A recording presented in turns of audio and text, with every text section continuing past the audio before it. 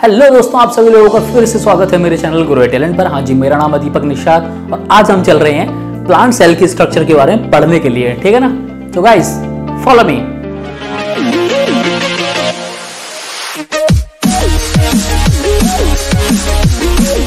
तो दोस्तों चलो अब हम एक्चुअली प्लांट सेल के बारे में पढ़ते हैं। थोड़ा सा मैं आपको थोड़ा एक्सप्लेन कर देता हूँ और इसके स्ट्रक्चर को एक्सप्लेन कर देता हूँ, ठीक है ना। तो दोस्तों आप देख लीजिए, दिस इज द स्ट्रक्चर, ठीक है। बड़ा सिंपली बनाया हुआ है, ऐसे बना लो, यहाँ से कर लो, फिर यहाँ से आप, बड़ा सिंपल सा स्ट्रक्चर है, आप बना लोगे देखो। और इसमें आपको दिख रहा होगा वैक्यूल जो है ना वो काफ़ी बड़ा है, ठीक है। प्लांट सेल की खासियत है उसमें वैक्यूल काफ़ी बड़ी होती है, ठीक है। तो हम वन बाई वन, अभी इतना कॉम्प्लिकेटेड लग रहा है आपको लेकिन बहुत ही सिंपल है, आप इन ब्लैक पॉइंट्स पर याद रखना। तो अभी देखो इनको समझते हैं। एक्चुअली हम आते हैं सेल वॉल पर। प्लांट सेल में सेल वॉल प्रेजेंट होती है लेकिन एनिमल सेल में सेल वॉल प्रेजेंट नहीं होती है, ठीक है। तो ये एक्चुअली सेल वॉल क्या कर रही है, इसका फंक्शन क्या है, ये रिजिड होती है actually support and shape provide करने के लिए कि जो प्लांट सेल की जो शेप है वो मेंटेन रहे, ठीक है।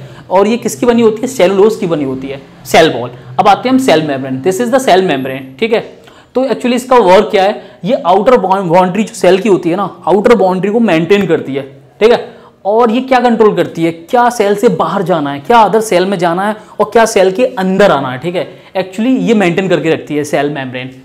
इसके बाद आता है हमारा एक, ये देख लीजिए, ये पूरा न्यूक्लियस है। न्यूक्लियस के ऊपर आपका एंडोप्लाज्मिक रेटिकुलम लगा होता है। एंडोप्लाज्मिक रेटिकुलम एक्चुअली दो प्रकार के होते हैं, these are two types. One is the, जैसे कि इसके ऊपर अगर राइबोसोम प्रेजेंट रहेंगे तो ये क्या हो जाएगा, rough endoplasmic reticulum, RER, rough endoplasmic reticulum. इसमें क्या है, राइबोसोम प्रेजेंट है, मतलब कि उसमें प्रोटीन का फॉर्मेशन हो रहा है। गाइस जहां भी राइबोसोम प्रेजेंट रहेंगे, राइबोसोम का फंक्शन होता है प्रोटीन का प्रोडक्शन करना, ठीक है ना। तो यहाँ पर राइबोसोम प्रेजेंट है, प्रोटीन का फॉर्मेशन हो रहा है और ये क्या करता है, ये ट्रांसफर भी करता है राइबोसोम्स को किसके पास, यहाँ से एंडोप्लाज्मिक रेटिकुलम से, ये ऐसे कि यहाँ मान लीजिए एंडोप्लाज्मिक रेटिकुलम से आपकी जो प्रोटीन रहेगी तो यहाँ पर ट्रांसफर कर देगा, ठीक है। ये किसको दे देगा, अपने गोल्जी बॉडी को दे देगा, ठीक है। तो इसका ये फंक्शन है। इसके बाद आता है, आप यहाँ आ जाइए न्यूक्लियस पर, ठीक है। न्यूक्लियस के अंदर देखोगे तो यहाँ न्यूक्लियोलस है, ठीक है। न्यूक्लियस क्या होता है, एक्चुअली पूरी सेल का जो सेंटर हो ना, वो सेंटर न्यूक्लियस होता है। एक तरीके से हमारी बॉडी में दिमाग हमारा सेंटर है, this is the centre of the cell, ठीक है। इसमें क्या, क्रोमोसोम बिखरे हुए हैं न्यूक्लियोलस के बाहर।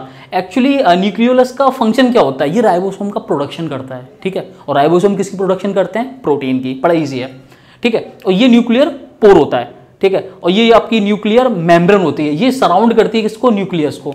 ये न्यूक्लियस मेम्ब्रेन पूरी न्यूक्लियस को सराउंड की हुई होती है और ये भी मेंटेन करती है क्या न्यूक्लियोलस से बाहर जाना है, न्यूक्लियस से क्या बाहर जाना है और क्या न्यूक्लियस के अंदर आना है, ये डिसाइड करता है न्यूक्लियर आपकी मेम्ब्रेन, न्यूक्लियर मेम्ब्रेन, ठीक है। ये क्रोमोसोम हो गया आपका। और ये स्मूथ एंडोप्लाज्मिक रेटिकुलम, दो प्रकार के बताए थे मैंने आपको, one is RER, second is the SER। ये क्या करता है, ये प्रोड्यूस करता है लिपिड्स।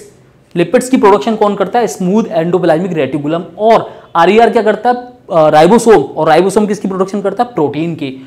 और लिपिड्स की प्रोडक्शन SER कर रहा है। और क्या करता है, ये टॉक्सिन जितने भी होते हैं ना उनका ब्रेक डाउन करता है, SER, स्मूथ एंडोप्लाज्मिक रेटिकुलम, ठीक है। अब आते हैं हम गोल्जी बॉडी पर, गोल्जी एपरेटस भी बोलते हैं उसको, कई नाम है इसके, ठीक है। आप गोल्जी बॉडी देख लीजिए, ये क्या करता है, ये ट्रांसपोर्टेशन करता है सब्सटेंस को एक ऑर्गेनेल से अदर या फिर एक सेल से किसी दूसरी सेल में, ठीक है। ये ट्रांसपोर्टेशन करता है मेनली आउटसाइड द सेल। जैसे कि प्रोटीन्स को ले लो, प्रोटीन्स कहाँ से आ रही थी, रफ एंडोप्लाज्मिक रेटिकुलम से आ रही थी। मैंने एक्चुअली यहाँ बता ही दिया है। अगर यहाँ ये स्मूथ है, एक्चुअली गाइज ये स्मूथ है, ये बात कर लीजिए आप, ठीक है। यहाँ से आया प्रोटीन और इसके पास गया और ये क्या करेगा, जहाँ जरूरत है सेल में वहाँ ट्रांसपोर्ट कर देगा या फिर आउटसाइड द सेल उस प्रोटीन को, ठीक है। तो ये होगी गोल्जी बॉडी। अब आते हैं हम राइबोसोम पर। राइबोसोम का तो मैंने आपको फंक्शन बता ही दिया, कुछ साइटोप्लाज्म में बिखरे हुए होते हैं, कुछ माइटोकॉन्ड्रिया में पाए जाते हैं और कुछ RER पर प्रेजेंट होते हैं। इनका फंक्शन क्या होता है, प्रोडक्शन ऑफ प्रोटीन, प्रोटीन की प्रोडक्शन करते हैं राइबोसोम, ठीक है। ये आगे आपके अब लाइसोसोम, लाइसोसोम भी प्रेजेंट होते हैं। एक्चुअली लाइसोसोम क्या होता है, लाइसोसोम में एंजाइम होते हैं। ये क्या करते हैं, इनमें डाइजेस्टिव एंजाइम होते हैं। ये क्या करते हैं, जो डेड ऑर्गेनेल्स हो गए या फिर वेस्ट हो गए सेल का, उनका डाइजेशन कर देते हैं, ठीक है। ये उनका डाइजेशन कर देते हैं क्योंकि इनमें डाइजेस्टिव एंजाइम पाए जाते हैं। और इसके ऊपर आता है chloroplast, this is your chloroplast. अब क्लोरोप्लास्ट में तो आप जानते ही हो क्लोरोफिल प्रेजेंट होता है, और क्लोरोफिल क्या करता है, प्लांट को जब भी सनरेज मिलती हैं तो क्लोरोफिल क्या करता है, फोटोसिंथेसिस स्टार्ट कर देता है, ठीक है। ये भी हम बाद में पढ़ेंगे और आगे फोटोसिंथेसिस प्रोसेस, ये क्लोरोप्लास्ट का मेन फंक्शन होता है। अब आगे आपकी वैक्यूल, वैक्यूल मैंने बताया आपको ये काफ़ी बड़ी होती है, ठीक है। अब ये क्या फंक्शन करती है, ये क्या है, लार्ज होते हैं और ये क्या स्टोर करके रखते हैं, मिनरल हो गया, आपका वाटर हो गया, आपके सॉल्ट्स हो गए और आपकी प्रोटीन्स हो गए, इनका स्टोरेज करके रखती है आपकी वैक्यूल। अब ऊपर आ गई ये आपकी माइटोकॉन्ड्रिया। माइटोकॉन्ड्रिया क्या करते हैं, ये भी एक इंपॉर्टेंट ऑर्गेनेल्स है हमारी सेल का। ये है power house of the cell. Actually ये एनर्जी की फॉर्मेशन करता है, सेलुलर रेस्पिरेशन आप बोल लो, ठीक है। तो ये हमारी power house of the cell होती है। अब आते हैं हम साइटोप्लाज्म। ये आपका साइटोप्लाज्म है गाइस, ये पूरा आपको दिख रहा होगा, दिस इज योर साइटोप्लाज्म। पूरा ये पूरा साइटोप्लाज्म, एक्चुअली हम कह सकते हैं, वी कैन से हमारे सारे के सारे ऑर्गेनेल्स साइटोप्लाज्म में बिखरे हुए, suspended, these are suspended inside the cytoplasm.